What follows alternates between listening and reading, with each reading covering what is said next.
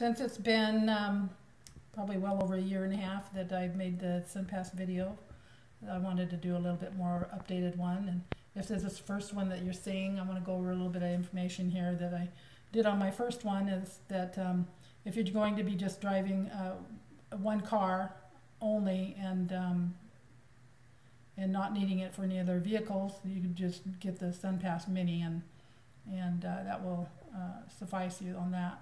And then with us, we have the portable, because we needed to use it in different rental cars, and so it looks like this, and we put it up in the window.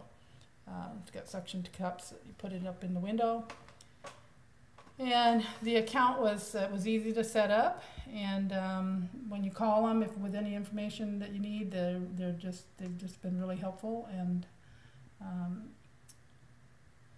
And what I wanted to share with about this time, our experience was that something different happened where we went through. We never had this happen before. So we had gone through 5 tolls and only 3 were showing up in our account, because usually they're posted pretty quickly. So we got concerned about that. And so after 3 days we called them, and they said that sometimes it can take up to 10 days.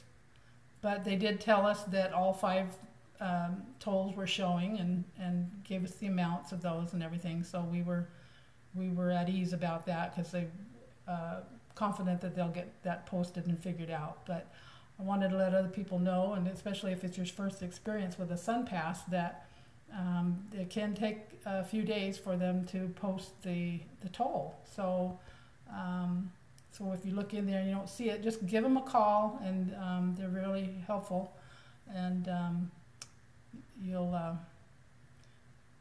be at ease anyway, knowing that they'll get it posted. So okay, I just wanted to share that information with you, and like I said, we've not had any issues. We've used this many times, and so just sharing my information once again. Okay.